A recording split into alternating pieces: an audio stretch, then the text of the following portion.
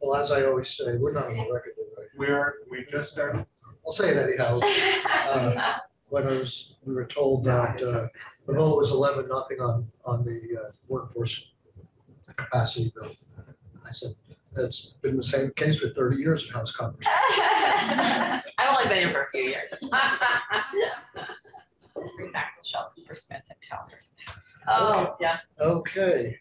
So, good morning, everybody. We're going to start. We have Representative Jerome here. We're going to. And Karen, too. And Karen's here, and David Hall's, I think, in the wings. Oh, is that you? So, this is our first look at this bill. Okay. Why don't you, the floor is yours. Why don't you tell us what you want to tell us about the bill?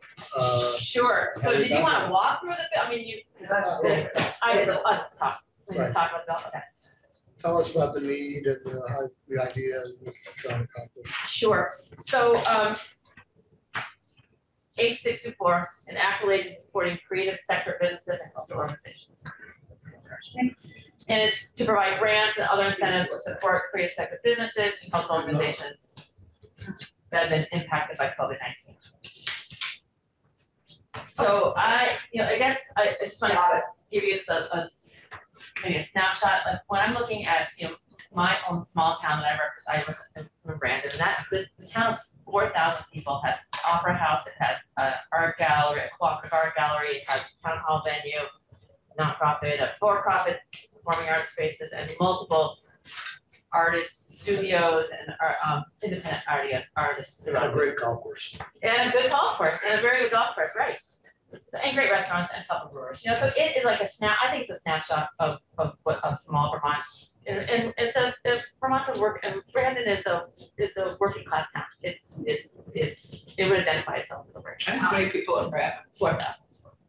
So a good snapshot of what this is, and I think this is repeated, and I know this is repeated over and over again throughout the state. It makes up our cultural fabric, and I think that's so important to remember. And it is so the economic impact of the arts is duplicated in rural and urban areas throughout the state. It attracts residents and it brings new economic opportunity. And I'm strongly favoring all that. Creative sector represents 9% of our jobs throughout the state. And but the pandemic has profoundly impacted a huge sector of these creative businesses, including museums and theaters and galleries and studios and performing arts venues, as well as in cultural organizations, as well as artists and architects and curators and crafters and dancers and designers, and the list goes on of the occupations. And this bill would help any enterprise, organization, or individual whose products and services are rooted in the artistic and creative content. So during COVID, 8,000 jobs in the creative sector were lost, and the Brookings Institute study estimated that $260 million in sales was lost between April and July of 2020. It's a significant amount of money. And then in March of 2020, the arts organizations were the first to close and are still some of the last to reopen, and many are still struggling because people are hesitant to come back, and they don't feel confident in coming back to the numbers that we saw prior to 2020. Was the 8,000 jobs, is there any number as to how many have come back? 8,000 so lost from COVID? I don't know, but Karen Middleman could certainly maybe address that. Karen, do you have? We could come back to that. So anyway, so looking at this hesitancy of coming back, we need to help these businesses now when they're returning to manage the high cost of COVID, COVID-safe supplies, to reboot their programs, to re-engage audiences, and they need to get back on the same just good sound footing again. Sort of post COVID-19. So the bill proposes to provide $17.5 million in financial assistance to the creative sector businesses and cultural organizations. And I'll just run down the programs. The first one is a $10 million. Oh, first of all, let me just go over this. What we propose in this bill is to fund $17.5 million will be used taking the remaining funds from the Economic Recovery Grant Program, which ACCD administers, and they would sub-grant those $17.5 million to the Vermont Arts Council to administer these grants. My understanding is now there's $25.5 million left in that fund that were not dispersed. They're unused. The bridge grants did not get out in the manner that they had hoped it would. So the first program is a $10 million in creative economy grants. These will be allocated to fund theaters, community art centers, galleries, museums, dance studios, and creative economy businesses and nonprofit. So for-profit and nonprofit for operating support and recovery. It is estimated that they could grant about 250 to 300 grants in a size about $5,000 to $250,000. And they're going to base this granting process. So Vermont Arts Council had a very successful grant, administered about $5 million of grants during the first round of COVID funds, CRF funds. Now, then they're also basing this, their plan to provide this money on a program from the state of Colorado and their economic development office. And So you say that for this first $10 million, you think that there are 250 to 300 grants go out? Yeah. I could do the math, but do you have yeah, and the the Arts Council believes that they could be in a range from small $5,000 grants to $250,000 grants for small organizations, 5,000, a larger organization. Got it. Okay. We know those larger organizations, so 250,000. So another program would be $2 million used for transitional costs for safe public programming. So this would be things like touchless ticketing, online sales platforms, and COVID-related health and safety protocols. And they believe they could provide about 300 grants. And just sort of as a point of interest, the Paramount Theater told us that they are now spending about $1,000 per event to for public safety. That's what they're spending now? Yeah. They're spending Yeah. 4,000. 1,000 1,000 per event. per event in order to cover all the public safety protocols. What theater was that? The Paramount Theater, Paramount. Yeah, we've had some interesting testimony from Eric Millette, who's the executive director at the Paramount. And then in this section, the last bit of money would be $4 million to be used for facility adaptations. So these are slightly more expensive things like air purification systems, expanded outdoor seating, HVAC assessments, and upgrades. And in this area, they believe that they could provide about 80 grants that would range from $20,000 to $100,000. So, and the next section of this bill is $500,000 for statewide promotion and marketing of the Vermont creative sector. And this is to, market. So we would provide encouragement people come back, then more confidence to attending large gatherings and performances. And that about 25 to 30 at 30,000 each. And then the next one would be $250,000 to sustain and build the Vermont Creative Network and a Creative Action Plan. The legislature provided funding for this plan in 2016, so they want to hire a coordinator and zone leaders and continue the work they've done on the strategic plan and roadmap for economic development of the arts in the state of Vermont. So who runs that? The Vermont Arts Council. They have a very interesting document. Council shop. Yeah, the Vermont, they have a strategic plan that is worth looking at. The last piece is not almost the last piece. Is $750,000 to, and that $750,000 is to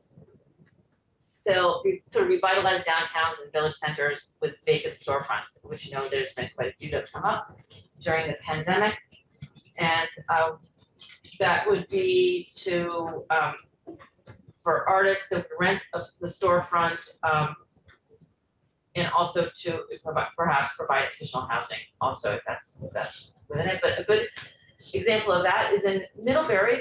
There was during COVID and during their road construction, there were quite a few empty storefronts in downtown Middlebury, just a stone's throw away from the college, and they had a very interesting cooperative program called Bundle, where it was a series of art exhibits, classes, performances, and the town estimated that there was additional had a direct impact of $250,000 in sales from filling that temporarily filling that storefront.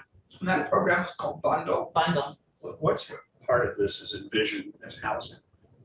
So there's in that $250,000, there is an idea that if in a building there was a vacant, livable space that was, safe livable space, that it could be rented to an artist and sort of cooperate with I guess people were sort of envisioning in a downtown where there was an empty storefront and maybe a livable space upstairs that an artist could occupy the spaces. And this is viewed as a grant to both the landlord to help finance the transition. Yeah. The transformation of these spaces, right? Right. This is, although it doesn't say that. It is to the provide rental income to building owners, enabling artists and creative businesses to thrive and spark energy and redevelopment in post-COVID downtowns. Right. So then the very last piece of this is $10,000 to fund Farmers Night. Yes, this is very exciting. And actually I had a personal story about this, is that I was Farmers Night, I knew it was coming up, and we have this new opera company in Brandon, and I thought how wonderful to maybe get two of the performers to come to the State House and give a performance. And I had no idea that people, unless they were funded through the Vermont Humanities Council or perhaps Friends of the State House, they had there was no reimbursement for travel or expenses to come to the State House and perform. I had just assumed that there was, and I was embarrassed to find out that I'd asked people to come and spend a day of their time to perform for us without any reimbursement. So there's a small allocation of $10,000 added on to this bill for that purpose. This is where our plea to the House Appropriations Committee, this is where it ended up. Exactly, and it's a good spot for it. It didn't end up in the budget, which is sort of where we were hoping it was going to end up. But it ended up. So is it just this is a small part of the bill, obviously, but do you view this as a mandate? They can't do this already? It just says it's authorized, doesn't say that they have to spend it on this. I I'm guess wondering, that the language says, Sergeant, But it's not, you're right, they shall spend this, it shouldn't be. and are they not able to do this presently, the Sergeant? Correct. Yeah, so There's my no money. understanding now is that I did pull up the There's no money. more We've about this never than I do. allocated money for Right, I know there's no money, but there's no money here either. This is just of their existing budget. They can authorize it, they can use 10,000. Oh, no, then that must be in the budget where we've given them 10,000 because it's new money. It's 10,000 new money. It's not money she has already. So we'll clarify that with the Appropriations Committee and Janet, but I believe this has to be new money. I mean, it's intended to be new money and it's intended to be in addition to what their budget It is. actually says the opposite, I know, from resources available within the, yeah, that's not what it's supposed to be. It's supposed to be 10,000 of new money. So we gotta clarify that. Right, so yeah, well, there are a number of things in Farmers Night where there are funded, Army bands, the VSO, but there are also a number of performers that just do it on their own. Well, The goodness, Because they're asked. charmed into it. Quite said it. I know. They're quite said. And yeah, so we felt that there was a need to help out in this area. okay. Any questions from the committee? And Karen Millman is here, thanks director of the Vermont Arts Council. She's certainly able to give a lot more detail about the need. So not assessor, whatever. So Stephanie, Yeah. in the, Stephanie and I, in all transparency, you've seen our version of this bill, which was exactly the same as Stephanie's. And we incorporated it into our economic development bill because we don't tend to like to call out specific sectors, so we included it in the hardest hit sectors. But I'm just curious, on the marketing, you don't mention in coordination with the current marketing efforts of the state. You don't mention coordinating this with tourism and marketing. I think that is the intention. But it's not said. Okay, so that's the intention. I just want to clarify Yeah, that is the before intention. Karen, do you want to address that also? Yes, absolutely. Thank you. For the record, Karen Middleman, Executive Director of Vermont Arts Council. can we just wait when we have you as a witness? You can. Oh, sure. Sorry. So thank you very much for your testimony. The obvious questions here is we, in this committee, we sort of have all these things not necessarily covered, but potentially covered in other pots of money.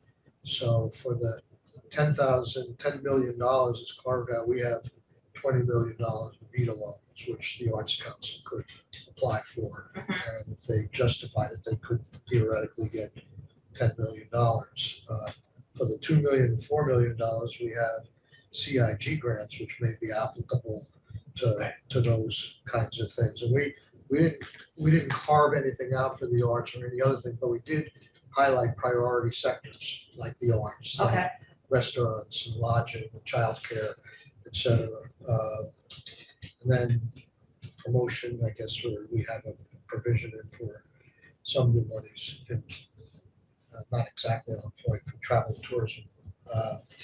But so did you get was there any discussion about, let me back up and say, I was kind of struck when we did the first rounds of grants.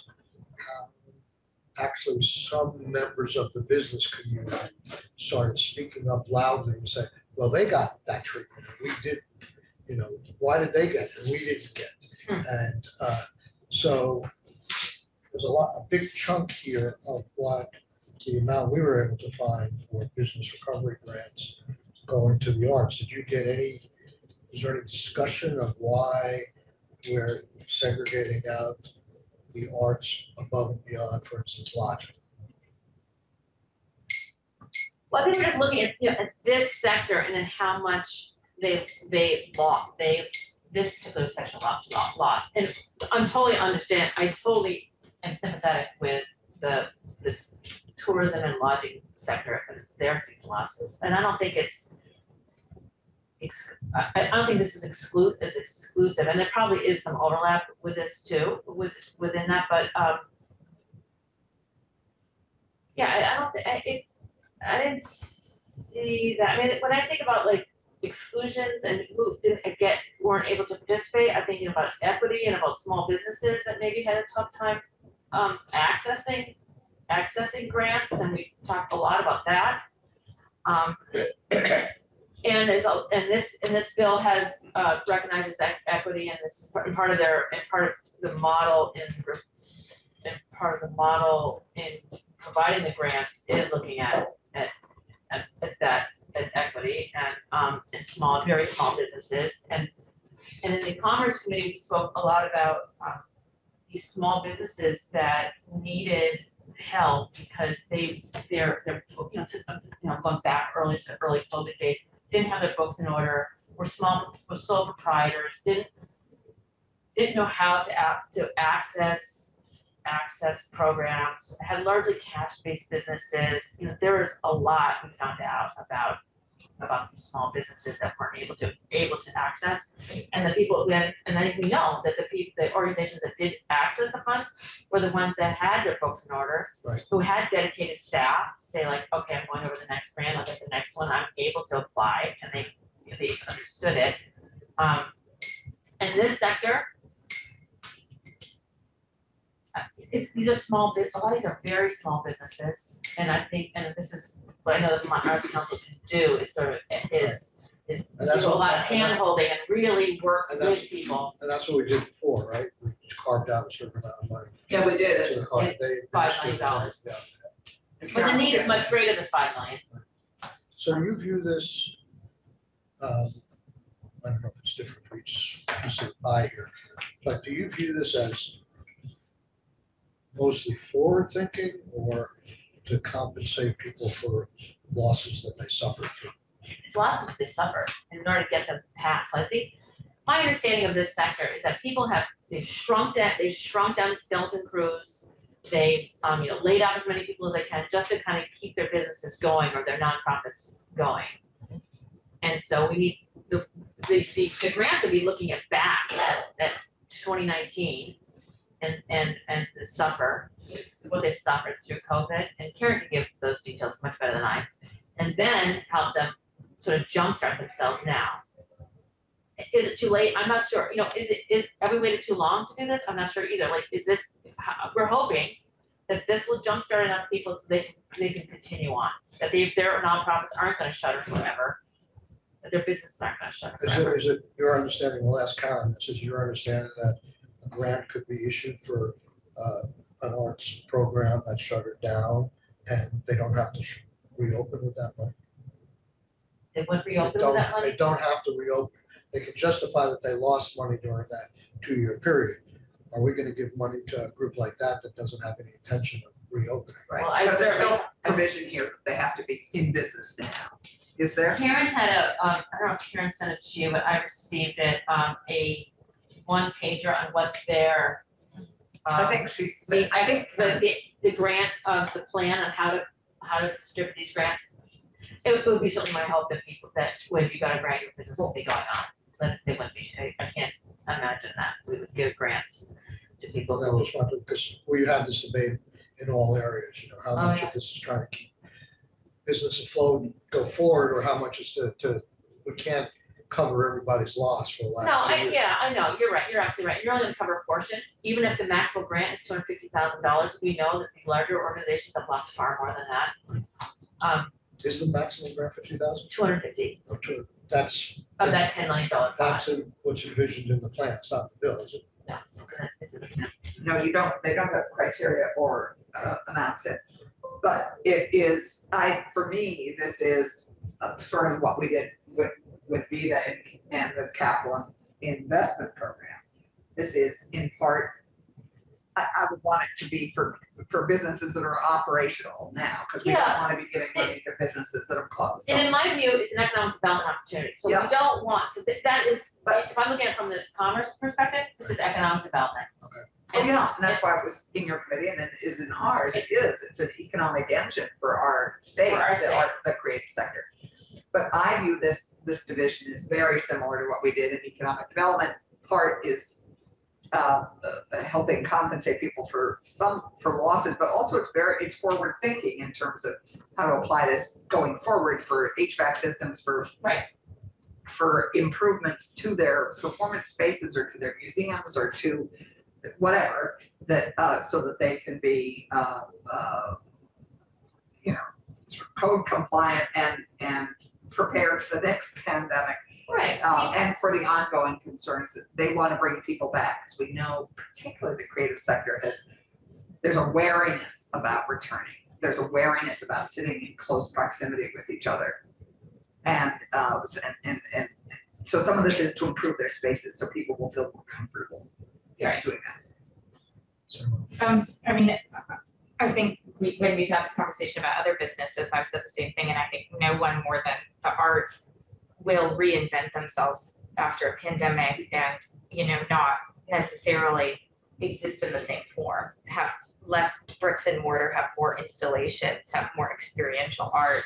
So I imagine Karen will speak to this, but I just don't want us to hamstring everything into fixed cost bricks and mortar, because there are lots of exciting creative things happening where they're creating tours around the state of different, installations or outdoor experiences, or more individualized experiences that you create for yourself. And we should give the arts flexibility as well to reinvent what an artistic and cultural experience is post-pandemic. Sure, and certainly, what we also think about some of our larger historic venues, like the Paramount Theater in downtown Rutland, the Flynn Theater. And these are old historic buildings that need to be upgraded so that it's safe. So yeah, you're right. It has to be, maybe more outdoor concerts, but there also are these historic buildings that people need to feel confident in going into. And I think, I am telling the old town hall is. I was gonna say, your town hall is a performance space. It's built prior to the Civil War, so they're trying to bring it up to current codes. Yeah, I think it's just a both and. I mean, there's really new exciting art installations being created where you're experiencing things differently. And like Barbarossa in Essex. I just had a tour of that yesterday. Yeah, so I just want to make sure we're not leaving out new ways of experiencing art. That's a really good point. I sort of want to relook at our capital grants program as to whether that flexibility is built in there. It's not just bricks and mortars, because I think it does say for capital improvements, and there's other ways to do capital improvements that are not bricks and mortars. Or maybe it's not capital improvements, but it's a different way to spend money, but it gets to the same goal. Right. I don't know that it's limited just to the arts. Right. And my understanding of the capital improvement grants are, and I've just done a brief review of H.624, how it's looking at it now, and is that those are for transformational projects. With a small team. With a small team now. With a small team. So I was thinking like those $2 to $4 million for upgrades for HVAC system isn't transformational in a sort of Actually now that Okay. absolutely will fit into a CIP application. Okay. That's why it's transformational now with a T, lower base T. Okay. Okay. My understanding was it was. It's Transformational not projects. it's no longer for big regional projects. Okay, that's It could be for my a daycare understanding. center. Which is, I guess I'm which 2 is steps why- behind. no, these creative sector grants would fit perfectly into, I mean, that's what we were thinking of as we went through it, is it would incorporate this bill in that. And I see. these kinds of needs in that. Thank you very much. Yeah, you're welcome. You're welcome to stay. Thank you. I'd like to stay and David's probably gonna, the bill's pretty straightforward. it is pretty I straightforward. think you walked us through it. There's probably perhaps a few more details there. Can shine, but yeah, I'm glad. I'll sit on the side and David can. Well, let's hear from Karen Okay. first, unless you're David. And thank you very much. Okay. Appreciate the opportunity. to share. Loved working with you on this. No, thank you. That's fun. Karen, welcome. Thank you. All right, Delighted to be with the committee. it's all yours now. For the record, I'm Karen Middleman, Executive Director of the Vermont Arts Council. Thank you. I'm delighted to join you all. And I think what I want to say, building on what Representative Jerome said, we worked with Representative Jerome and Senator Clarkson on various versions of this bill in direct response to the continued financial distress we're seeing in the sector. And your committee's already heard me testify about this, so I won't go through all the data, but I want to say, to the way that we crafted the grant programs, they're specifically geared to the data that we've collected on losses related to COVID, on the economic harm that our sector has suffered, also on the continued costs of COVID mitigation, like what Stephanie mentioned at the Paramount. We've collected data from a sample of cultural organizations, mainly theaters and performing arts venues, about the continued costs of responding to the public health harm of COVID. And we've also got both national, regional, and state level data on continued audience hesitancy, which Senator Clarkson alluded to. And it's clear that our organizations are they're at about 30 to 40% capacity right now, because audiences are just hesitant to come back. That's consistent with national market potential data that we've seen that says in the arts and culture sector, we're not going to see audiences returning to full capacity until probably the fourth quarter of 2022. And that's assuming that COVID really is largely behind us, of course, and there's no new variant. So just, to your question, Senator Sorokin, about why the arts, it's simply because the sector is devastated, and because they're not coming back. 30 to 40% seating capacity is almost not financially viable for a large theater like the Flynn or the Paramount. So while their doors may be open, they may be welcoming audiences back, they're sustaining increased costs to operate in this new COVID environment, and they're not filling seats. And, you know, downtown Brandon, downtown Rutland, downtown Burlington depends on those organizations getting people in those seats because there are economic engines. So that's the answer to why this sector needs to be helped at this particular moment. I know House Commerce heard testimony from Eric Millett at the Paramount, which Stephanie mentioned. They were dark for 18 months, and they just reopened in September 2021 after 18 months of zero ticket revenue, zero venue rentals. They opened in September 2021 with their audience numbers still significantly down. And then they had to add the costs that Stephanie mentioned of deep cleaning, COVID mitigation, vaccine checks. Then Omicron hit, and by December, they were already looking at venue cancellations, national tours being postponed or canceled. And I know that in the first quarter of 2022, they're already back down in a deep hole. So their doors are open. They're back in business, but it doesn't mean that they're okay.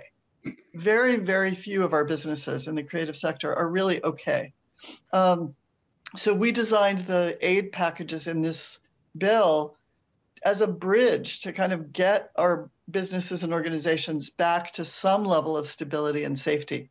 And I'm really grateful for everything your committee is doing to try to stabilize businesses across Vermont, and particularly grateful to the House Commerce Committee for their confidence that a grant program was a more flexible way to deliver aid than a loan program, and their confidence in the Arts Council based on what we've learned, frankly, over the last 2 years, developing and implementing 4 COVID relief programs.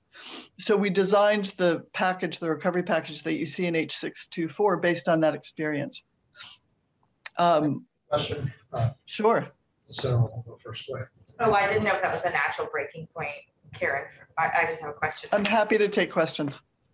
I'm okay being a bit of a broken record that I think housing is at the center of all of our economic crises right now. And I was glad to see housing kind of mentioned in the $750,000 for restoring vitality. I'm wondering how that kind of small amount of money would help. I mean, we see vacant college properties, huge vacant spaces, and you've probably been to other communities where they turn an old school into artists' residences and do have a gallery in the gym. I mean, what are we talking about in terms of trying to have artist housing and residences? Because I think those could be such a driver of vitality, and it's not a lot of money. You're right, it's not a lot of money. I would love to see us able to invest more in some co-working and housing spaces, kind of combined work and living spaces for artists, along the lines of what, many, many communities have done, including our own. In Bellows Falls, there's a great example of that kind of combines residential and artist space. What we envision doing with the $750,000 is probably piloting this program in 2 or 3 of the creative zones, 2 or 3 areas, and helping multiple businesses. For example, the bundle project that Stephanie mentioned in downtown Middlebury was 1 grant to 1 project through the Better Middlebury Partnership, which is their downtown alliance, but it benefited 30 or 40 businesses in the downtown. So 2 or 3 pilot projects, but they'll have a ripple effect and benefit many artists and businesses. And then if it's a successful pilot, we hope to be able to raise private funds to replicate it and expand it in the future. I'd love to see that. But it's not really meant to be a major housing bill so much as a focus on downtown vacant storefronts. I mean, right. I mean, so it could have a housing component. Right. If the landlord also had space that they could also house artists, but it's really, I think our original intention was to fill storefronts with studios and with art spaces that would revitalize. A lot art. is thrown into that paragraph, so that's kind of thrown in. I didn't know if there was specific attention to that's that. because we were working on this together, and housing was potentially a piece we wanted to We don't want to preclude housing if it was part of the So opportunity. So this is yet another example in my mind of the challenges this committee faces in terms of where we prioritize this funding, because we have a downtown credit program, which we're trying to expand, that could easily fit here, that the applications here could easily go to the downtown program to get the money. Yet we're making the decision here to carve out one specific group as opposed to leaving that to the administrators of the downtown tax credit program. Just another challenge that we face here. I'm not sure these kinds of babies would fit into the downtown tax credit program. Certainly if you're rehabbing or It would fit under better places more and under and some other things. So a question I have, Karen, is this just for the performing arts or is it broader than the performing? All creative sector. It's for all creative sector businesses and nonprofits. So if I'm a jeweler, I could, even though I work alone and I don't interact with the public, I could still qualify for a grant here? for some of the grants, yes. If they're, so think of, the easiest way to think of this, I think, is think of the creative sector in industry segments. So take the performing arts slice of the creative sector. It includes the organizations we've been talking about, like the Paramount, the Latches, the Barry Opera House, the Flynn, our nonprofit cultural organizations. And then it also includes small creative businesses that support the performing arts. So a custom guitar maker who owns her own shop making custom musical instruments, or a sound recording studio is defined as a creative business that supports the performing arts. So small creative businesses that support the creative production in our state are qualified for these grants, correct? Does that help? Well, it's obvious to me that the performing arts that have to perform in public, certainly in audiences, have been hammered here. I mean, they've been forced to shut down in some cases, not practically, but by law. Right. But the art world is much bigger than just the performing arts, and I don't know how you elevate them above other businesses. Well, the creative sector includes museums. It includes other places that have been hammered by public. Right. I don't have a problem with that. I'm just trying to get at, I'm just trying to define what the art world is covered in this bill. Well, what the creative sector covers. Yeah. And it covers everything from architects to crafts people, to museums, costume designers, jewelers, and the whole range. So could you tell me a little bit about your administration of the $5 million? Was that enough? Were you oversubscribed? How did you prioritize? I mean, was there any targeting even within your group, or if somebody put in an application and they showed financial loss, did they get their money regardless of whether they could had an opportunity to go forward without the money? So two different answers to that question, if I may. First, that was the $5 million was a program, the Economic Recovery Grant Program, that we administered in partnership with ACCD. And so it was initially run, if you recall, through ACCD. And what we did in the early stages of that program was to identify the set of businesses according to standard industry codes that should be considered for that money. That was specifically, if you recall, for cultural nonprofits. So it was for one slice of the creative sector. It was for cultural nonprofits, not for for-profit businesses. So we identified for ACCD the list of organizations that should be considered for that set aside.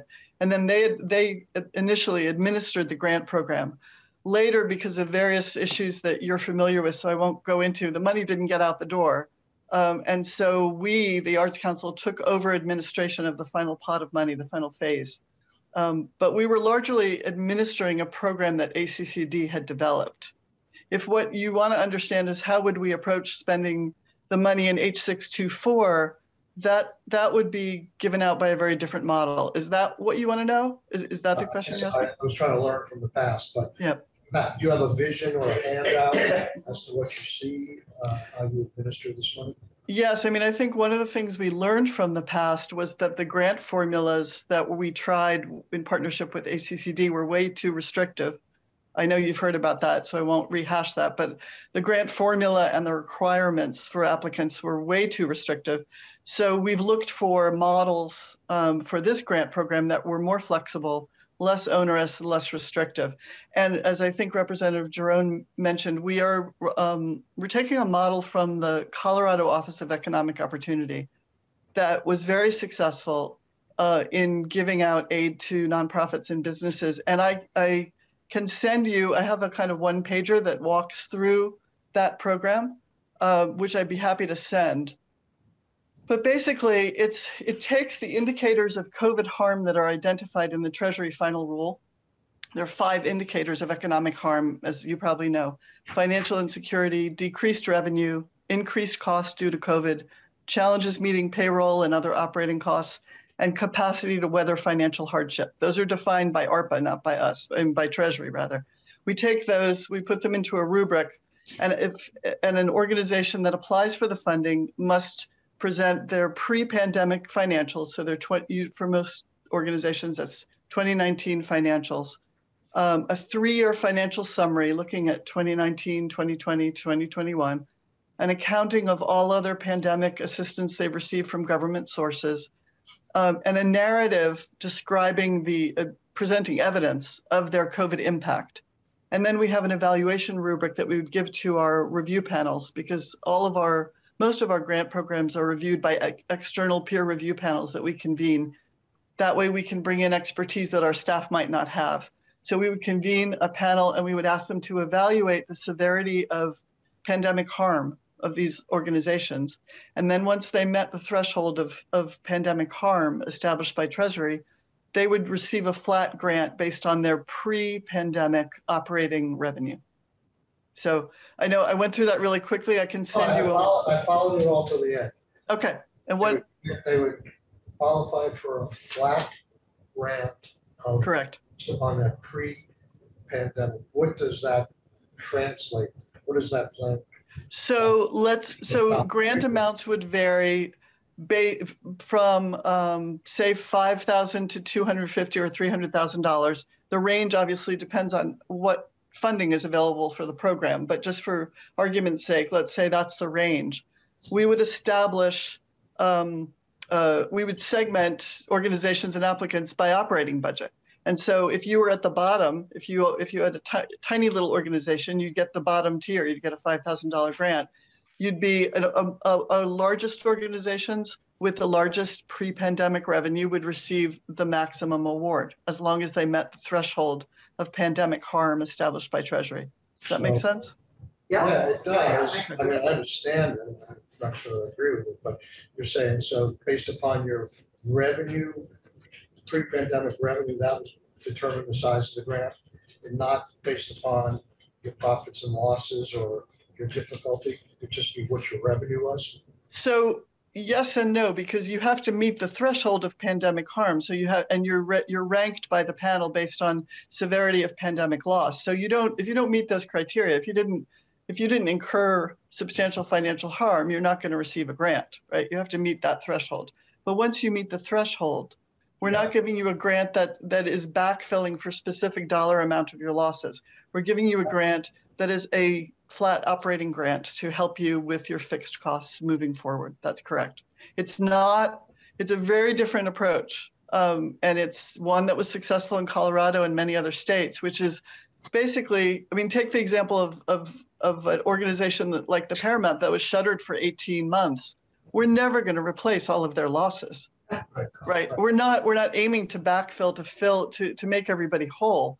We're aiming to stabilize our organizations so that they can survive and move forward.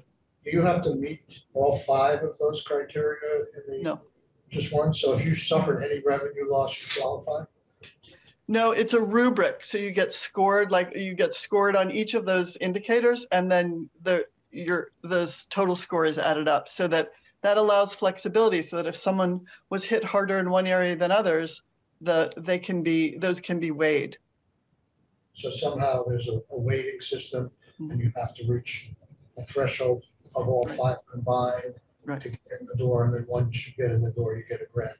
Right. Basically, Because the Treasury guidance does not specify that an organization, in order to a business, in order to receive aid, must meet all 5 of those criteria. They don't. That's not required. So we're just. Yeah. I understand that, but one of the issues that we've dealt with over the last couple of years is that at least on the recovery grants early on, the administration wanted to base it just on lost revenue. It was one of the things that was allowed by the Treasury guideline, and that's the way they went because it was easy for them to administer. And some of us had some problems with that in terms of targeting the money the best way possible. But you're looking at a combination of factors to see the threshold. Yeah, I agree. It's easier to simply look at a drop in revenue, but we don't believe that's the best way to make sure that the money gets to the organizations that are genuinely struggling and need it the most. So, thank you. I'd like to talk about equity for a second because I heard it mentioned. I don't see it anywhere in the bill here, and I know it's something you've paid a lot of attention to, but in all of these grant-making activities and initiatives, I worry a lot about worsening divides because so many organizations run by immigrants, new Americans, and people of color were already operating on a shoestring, already operating very informally. Now they've suffered through the pandemic and are not going to be able to show the same books and records as others and are going to experience sort of even more setbacks, I believe. So I'm wondering how you're thinking about that in the rubric and how Colorado thought about it. I mean, there has to be some measure at some point for equity beyond just pandemic harm to create a better outcome for people than they had before. Absolutely. And I'm glad you asked that because I think some committee members know that in our administration of CARES Act grants and the ARPA grants that we received from the federal government, we worked with Vermont Humanities on both of those grant programs, and we used an equity lens. We made equity one of our criteria so that we were sure that we were serving BIPOC-led organizations and organizations in our smallest, most rural communities, that we got a good geographic distribution of grants, and that the other thing we learned as a consideration, an equity consideration, is not just about how you evaluate applications, but it's about the outreach that you do. So having a long application window is really an equity consideration because an organization with a large development department that's scanning funding opportunities on a daily basis is going to snap up your dollars if there's a short application window. And that small, struggling, micro business run by one person who has 2 jobs and may have English challenges may take some time to even learn that you have a funding opportunity. So outreach and time and extensive communication are incredibly important. We've learned a lot by administering these grant programs, and we're not doing nearly as well as I wish we were. To be quite honest, I think that's a struggle for all funders, especially in a small rural state like Vermont, where making sure that you're reaching everybody is so important, but so difficult. But we have a lot of existing partnerships that help us deliver the word. So Clemens Family Farm and the Abenaki Artists Association of Vermont, for example, will partner with us to get the word out. Clemens has hosted funding workshops that we've done to reach artists in their network that we know for whatever reasons are just not taking advantage of our funding opportunities. And so rather than waiting for them to come to us, we go to them and we do a funding workshop at Clemens, and we listen to them and we hear what their needs are, and we give them a lot of technical assistance. My staff is fantastic. If I can toot the horn of my wonderful staff for a minute, they do a really, really wonderful job of time on the phone, hand-holding, explaining, help with applications. And that's one of the things we're absolutely committed to. So it won't be first come, first serve. Is that in your guidelines too, or? Yes, it definitely will not be first come, first serve. Are these guidelines already in your mind or on paper as to? Yeah, could we see the guidelines, Karen? So we don't have written guidelines yet because we don't have a program yet, but we will. No. I will send you the one. It's a 2-page summary of how we would design the rubrics and what we anticipate the grant amounts would be. That's the best I have at this point. The rest is still in the conversation stage, and it largely depends, to be honest, on the scope of the grant program, the scope of the funding that we receive, because we'll have to scale it appropriate, depending on the grant amounts. And if I might say one more thing, circling back to a question that I believe you asked Senator Sorokin, I'm most concerned about, you were asking about the overlap between what's in H.624 and some of the programs that your committee has come up with. I'm really most concerned about the micro businesses, the tiny sole proprietors that Senator Hinsdale and Senator Clarkson mentioned, who just didn't take advantage of earlier funding opportunities, either because they didn't know about them or because they were just intimidated, frankly. I worry that the 2 grant programs in H.159 will not serve those small, struggling micro businesses. And then I'm worried about cultural nonprofits. I think the financials and the situation of nonprofits is just fundamentally different than a for-profit business. And they don't always, you can't have a one-size-fits-all formula for both of those groups. In the Colorado plan that you mentioned, I thought you put in there the word nonprofit. Is Colorado program limited to nonprofits? Theirs was for both creative businesses and nonprofits. Say that again? Theirs was, the Colorado program was for both. For both. Okay. For-profit creative businesses and nonprofits. One follow-up question, Senator Rock. So I really appreciate the fact that you're recognizing that the big operators will be all ready to go and come in, and they're giving a window there for the smaller people to be doing outreach.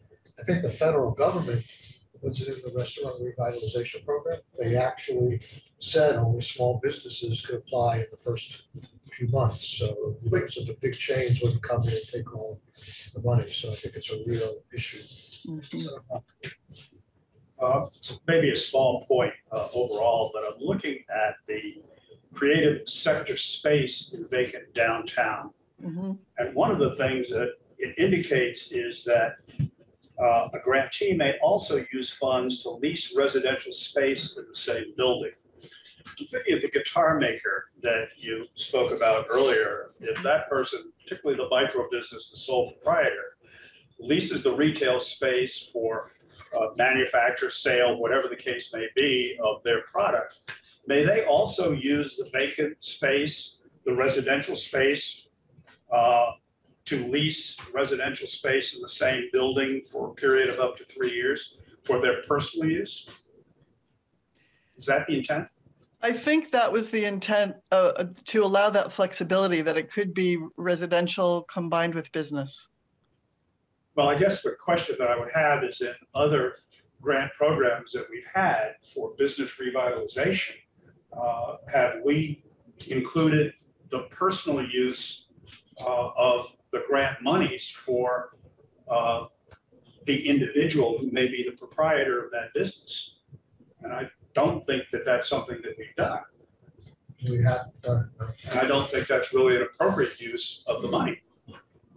So I would strongly question that particular section. Or the notion, I can understand the notion of adding the space in the same building in a downtown area, but I think there ought to be some guidelines and guide rails around that, so that what we're not doing is creating a personal gain from the use of grant funds in these specific circumstances. The goal is to do the grant on the basis of the business or the sector, but not the individual. I just disagree. I mean, I don't know that we funded everything, but we have heard about startup kind of, like Matt Dunn's thing. Yeah, Matt Dunn's thing was, we didn't fund that, but we have talked, I mean, there are lots of things where we're looking at someone who needs their fit up covered, like, and usually it's a person, it's an entrepreneur, an artist, somebody who needs live work space. Live work We have space. not had that conversation. I mean, that's not like coming out of outer space. Well, I would suspect that if you look at the federal guidelines, I wouldn't be surprised if the federal guidelines would prohibit the personal benefit in the first place. And I think that's just something that ought to be examined. But I would strongly object to it, quite frankly. Yeah, it's a personal benefit and a community benefit, I think, quite frankly, to have spaces filled. But I think there are many artists, the reason we included this is, if you had a big enough vacant space in a with a big window. This happens a lot in Europe. You could have a studio in the front and curtains and screens and a bed in the back. Lots of artists live in their studios. Well, you can certainly do it So- with a retail space, you could do it with a Exactly. manufacturing space, you could That's do it with why- any kind of space. But that's part of why we included the housing. But as I say, that's not something that we've certainly thought about including in any other kind of grant program. We've talked about that farm we worker design. housing, entrepreneur housing. I mean, there are a Yeah. lot You know of what? farm worker housing, entrepreneur housing. We have talked a lot about workers who live close to where they work. I just don't think that's an uncommon conversation for this We committee. haven't, I think it's reasonable. it's not banned in our previous bill. I don't think it was envisioned. I think it gives an unfair advantage in terms, if the grants were gonna be sized appropriately to the need, you're basically saying somebody who gets rental space as part of their grant gets more money than a person who has to pay for their own housing in an apartment. I think that's a matter of equity, if nothing else. But anyhow, we will talk about that some more. I have a question. So I totally agree with you that, and I hope that the guidelines that come out, if the VITA program succeeds, have something, either staggered applications or not first come, first serve in them when they come in. But could you just to play devil's advocate, could you, if we put in our bill that the arts, performing arts or arts and culture get priority for the VITA and capital investment grants, do you, I know you would prefer this, but what is wrong with the agency when they see the wealth of information and applications coming in for them to decide who needs the money the most? So I know we're gonna get feedback from the rest of the business community. Why does this one sector get this carve out and nobody else does? Well, and we did identify those sectors as a Yeah. priority, so I mean, we've done that. My concern, first I should say, I think the VITA program has great potential for our sector. I have huge respect for Cassie and her whole staff. So what I'm about to say is no reflection on VITA. I think it's a wonderful program. I'm concerned about those small micro businesses and the smaller nonprofits, frankly, that are not, they're going to be deterred by fear of taking on more debt, even though I understand it's a forgivable loan.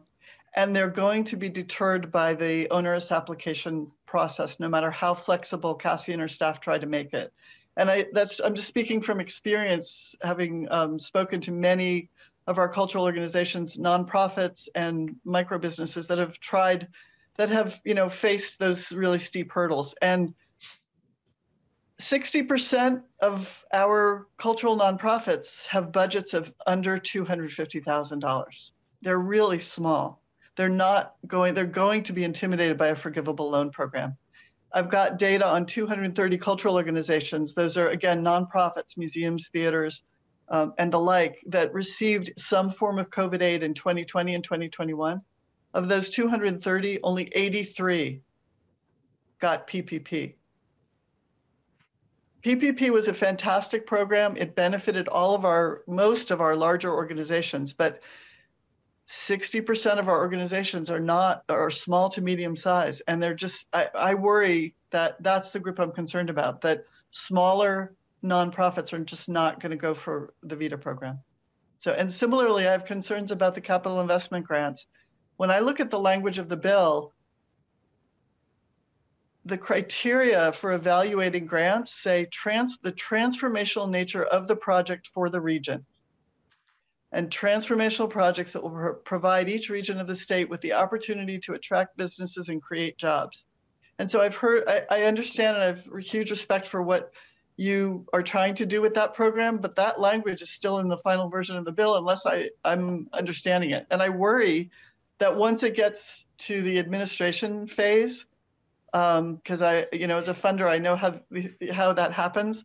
You get from the legislative intent, which was one thing, to the language of the guidelines and how it's actually administered, which is a whole other thing. And I worry that that program is not going to serve the needs of many of the cultural nonprofits that need really urgently need HVAC and assistance and other facility upgrades related to COVID that would be fully ARPA eligible, but that they won't get their needs met. Just a small point, but use the word nonprofits. Would it also apply to for-profits, small for-profits? In that program, absolutely, yeah. So, well, Yeah. what about a solution?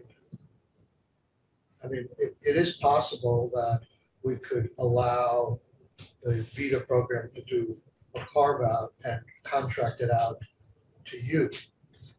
At the very least, that would allow VITA to sort of size up how much money they have and where the arts and culture fit in. I mean, we have a $17 million program here. We only allow $20 million. I don't think both of them are going to survive. So if we wound up with $20 million, is $17 million of this recovery money going to go just to the arts? So I mean, I can see that it would obviously be preferable to you to get the full amount, but your other concerns you're saying is administrative difficulty, the small business first come first serve. I think we could take care of that. What we are put in a difficult position is how we were going to prioritize the various sectors and to what extent. And I'd almost, that's what we did it because we want to sort of leave it to somebody else to make those hard decisions. But to give the flexibility, I mean, I just don't know whether the needs are that much greater for the arts than they are for lodging or for childcare or for all that stuff. And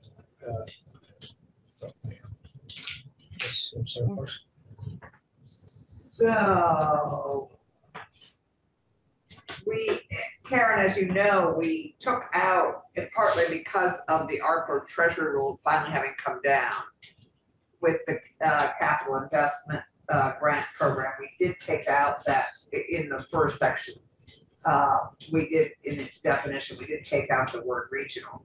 So I would hope, and I think one of the main concerns here where I think you would partner either way with VITA is the outreach piece, because you're absolutely right. The outreach piece is going to be critically important. One of the pluses is VITA has, I think, the staff to provide some of the individual attention for our businesses that are small or that don't fit easily into any particular box. So I'm hopeful that this could also be, and perhaps with a carve out, be actually very productive for a whole range of businesses. But I think it's totally dependent on the outreach we do. Mm-hmm. Yeah, I mean, I think Karen, there's a whole nother direction we could have taken equity that I know a lot of arts and cultural organizations are very aware of, which is access. And, you know, as we talk about what's government's role in helping any organization reopen or any, you know, new housing come into existence, we still have to think about who's most left behind. And so I know I've talked to many arts organizations that say they've already had an educational mission and an access mission and tried to make sure there's either a sliding scale or some way for people to participate in their programming and offerings. And I do think that would need to be part of the rubric going forward for what government spends. You know, I know these are organizations that are struggling, but, you know, we also need to make sure that what's the value? I mean, arts make life worth living, but are they only available to some people who can afford to enter a museum or a theater? We have to make sure that we're giving everyone access to the arts coming out of a traumatic series of events like we just went through. So I'd just be looking for that as well in the language of what ultimately comes out. Is I believe in funding the arts because it makes life worth living coming out of a pandemic, but only if the equity also extends to each organization, ensuring that they have some sort of access component that they are proposing. And to that point, the Colorado program that we're leaning on quite heavily as a model here included in their rubric whether or not an organization's community or audience includes historically excluded groups or communities with lack of access to significant resources. And we have equity language that we plan to build into our evaluation rubric as well. So I'm glad you asked that. Karen, there's been a lot of criticism, as you well know, of the PPP program and how it didn't really meet its intended purposes, wasn't targeted enough. The money was directed to the bottom line as opposed to hiring more people. Has there been any segregation of that criticism, that it doesn't exist with PPP loans that went to the arts community or to the nonprofit community?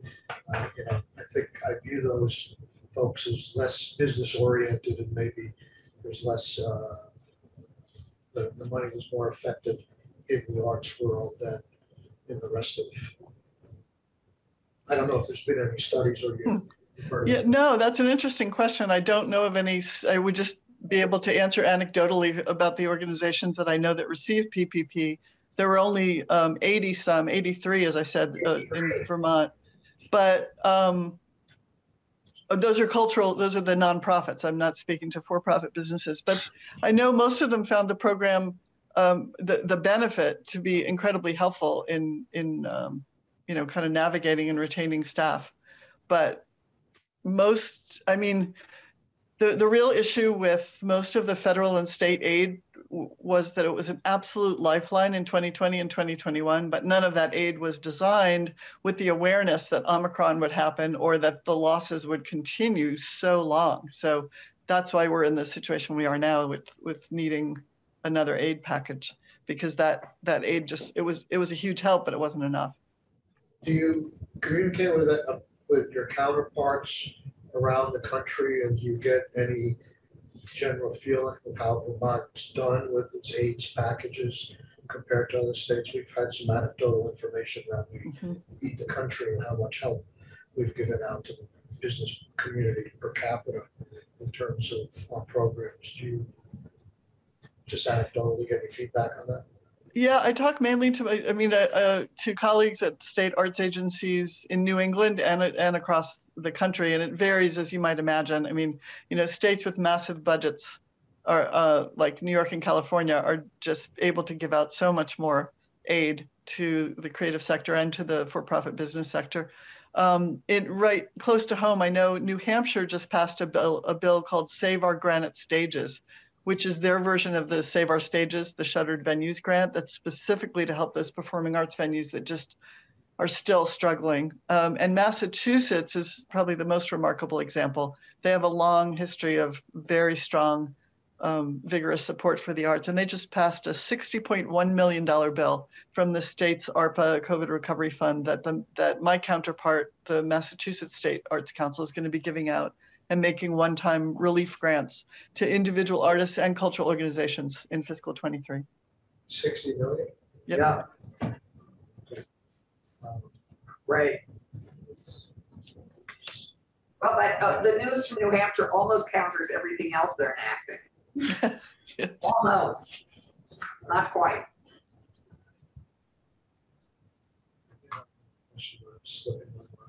Any other questions? No, this is great. Thank you.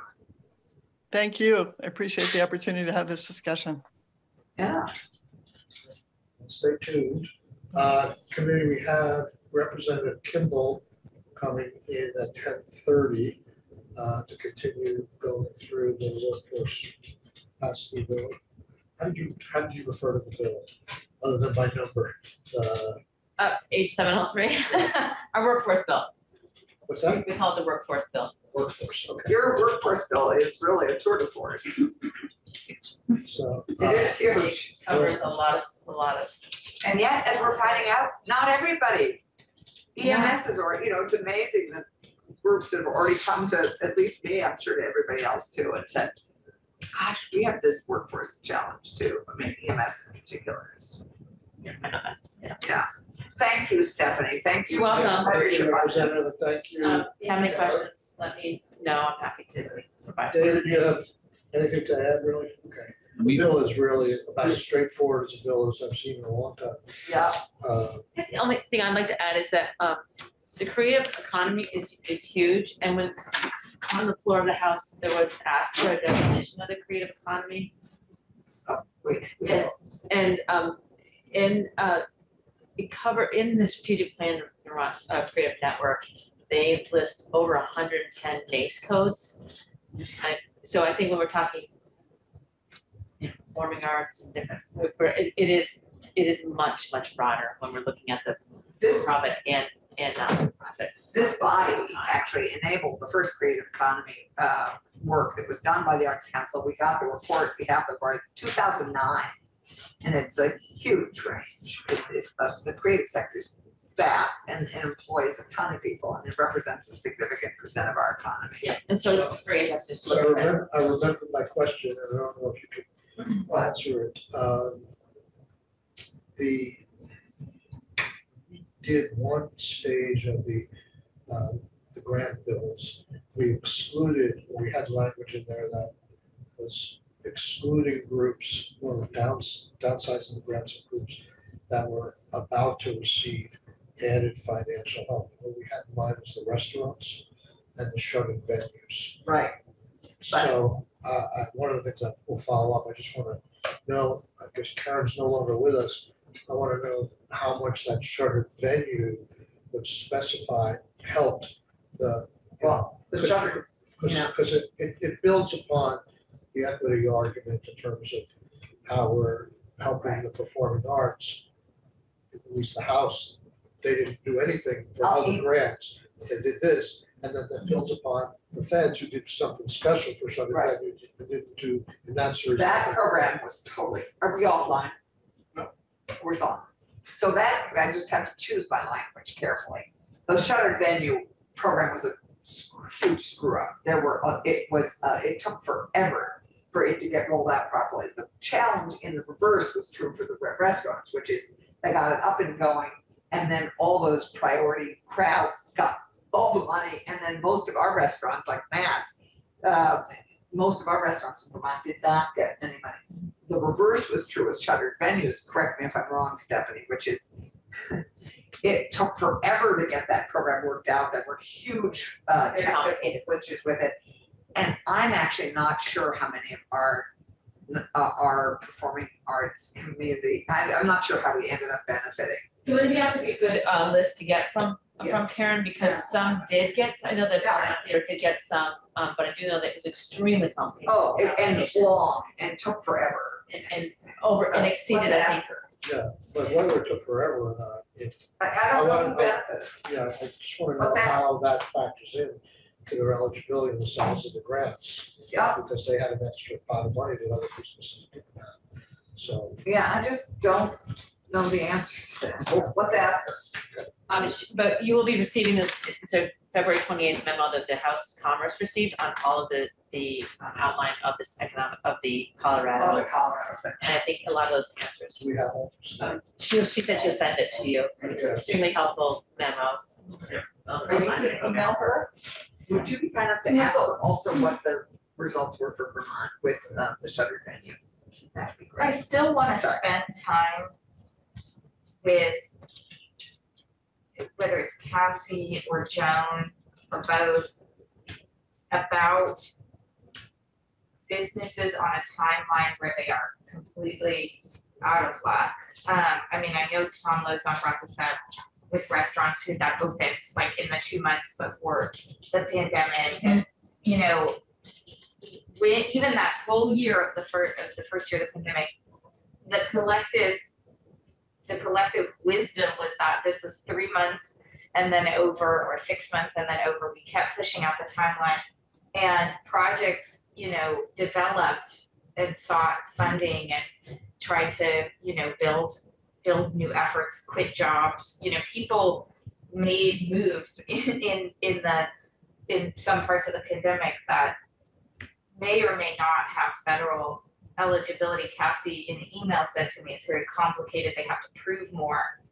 I still want to know what that looks like and make sure we're not completely precluding those folks. If federal language still creates a path for a business that started in the early stages of the pandemic, or an arts effort that was, building its capital in the early stages of the pandemic, but they have some shot at this.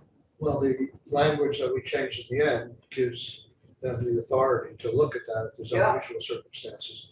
And that'll be decided in the guidelines they come up with their Right. joint fiscal office. So, I mean, I know we're- stay in contact with them. Yeah, I know we're giving Essex a lot of love already, but you know, if like the Essex experience is a really great My example. experience. The Essex experience is a great example of a really dynamic hub that's trying to create arts experiences and breweries that, you know, we heard from.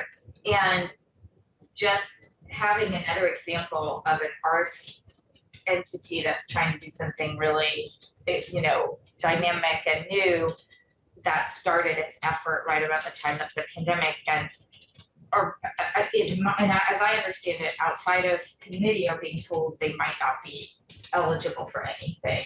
And so I just like to better understand our responsibility or consideration for those kinds of organizations before we pass a bill that just says we're giving money to the same college. As you're going through the bill upstairs, essentially our approach was we give general guidelines in the bill, but we let the agency work with joint fiscal and bring more detailed guidelines to the joint fiscal committee. So the legislature, we didn't feel like we could get so much, because when you deal with a business, there's so many different examples that can come up. And so we left those details till later on, but we didn't want to give up total discretion to the administration. So they're still being developed. That's the approach we're taking.